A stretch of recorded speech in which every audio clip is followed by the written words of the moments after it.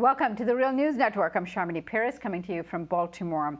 Iraqi Prime Minister Haider al-Abadi announced on Tuesday that Iraqi forces has taken back Tikrit from the IS. Now they have done so with the backing of the Iranian military on the ground and U.S. support in the air. Now joining us to talk about the strange bedfellows in the region is Patrick Cockburn. Patrick Cockburn is the author of The Rise of the Islamic State, ISIS and the New Sunni Revolution. He's also a correspondent for The Independent of London. Thank you again for joining me, Patrick. Thank you. Patrick, why is Tikrit so important at this time?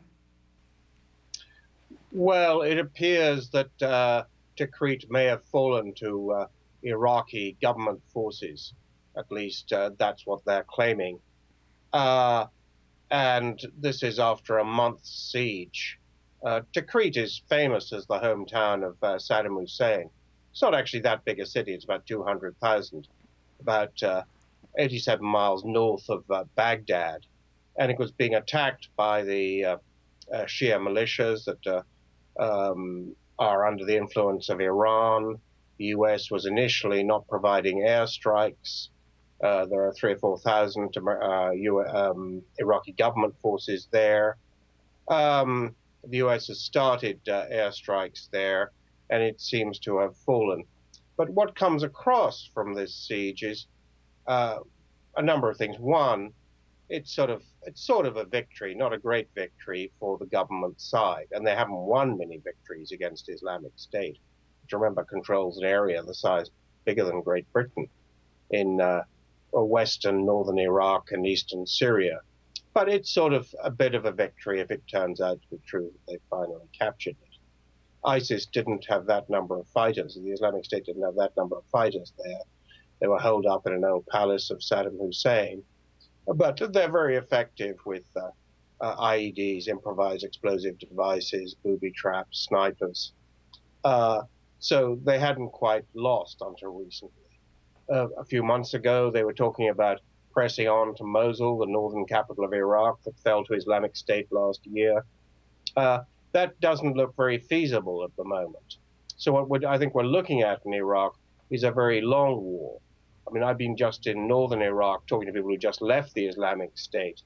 And yeah, conditions are kind of tough, but the Islamic State is very much in control and completely merciless to anybody who opposes it. And what does this tell us about what's happening in the region? We just, in our earlier segment, talked about U.S.'s contradictory position in the region, and here the U.S. is in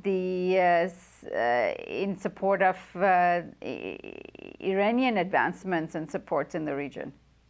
Well, yeah, I mean, it's a tremendous mess, and it's a very explosive mess, because despite all the threats against Islamic State, it's really not that much weaker, even if it loses Tikrit.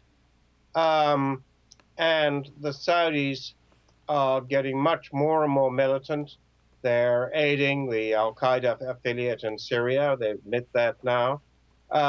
They have launched this air war and may launch a ground war in Yemen. So they're much more proactive than they were under this the new king there. Now, I don't think they're going to win a complete victory anywhere, but it does mean that the whole region is getting hotter and hotter by the day. And I don't think the U.S. or any of its allies can think what to do about it. Also last week, there were some advancements in Kirkuk, where Kirkuk, also a very ethnically complex city, was taken over as well. Well, the Kurds control Kirkuk, which is in the center of the northern oil fields there. It's very important.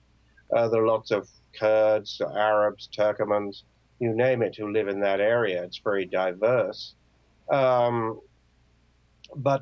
there's been sort of some heavy fighting earlier in the year. I don't think the Kurds will lose it. I don't think Islamic State can probably take it at this moment. But you know, this is sort of a stalemate, but it's kind of a stalemate at quite a bloody level of violence. And in Syria, the Islamic State isn't under much pressure. So hope of getting rid of it, of overthrowing it, I think are pretty limited at the moment. And tell us why Kirkuk is also a significant and important city at this time. Well, Kirkuk is the oil fields are around Kirkuk. It's a place which is known for having oil for thousands of years. The Kurds want that oil. They control that area. But a lot of it's disputed territories, what used to be called the trigger line there, which Arab and Kurd were mixed together. They both claimed a lot of territory. The Kurds have got it at the moment. This is much resented. So all that area has become a front line. You've got lots of strong points, and the Islamic State making attacks, U.S. airstrikes to beat them back. So the whole area is getting more and more violent. It's becoming, Islamic State strikes me as being like a sort of Islamic Khmer Rouge, an incredibly violent organization, and it's not going away. And in Kirkuk, what most media is calling the epicenter of the conflict in the Middle East, why is that so? Well, I think that could be an exaggeration. The Kurds and the Shia aren't fighting there. They both have sort of troops there. The Kurds control it. I was in it quite recently. I spoke to interviewed the governor, Najm al-Din Karim, at great length. This is a prize that all sides want. But no side is really in a position to win a decisive victory. The Islamic State is conscripting young men everywhere, calling people up. Very difficult to avoid conscription. So there's about 6 million people in the Islamic State. I think they must have well over 100,000 fighters now. Some people there say 200,000. So it's getting stronger and stronger in terms of numbers. And although the U.S. has launched over 2,500 airstrikes, there's no sign of these really eliminating Islamic State. All right, Patrick, thank you so much for joining us today. Thank you. And thank you for joining us on the Real News Network.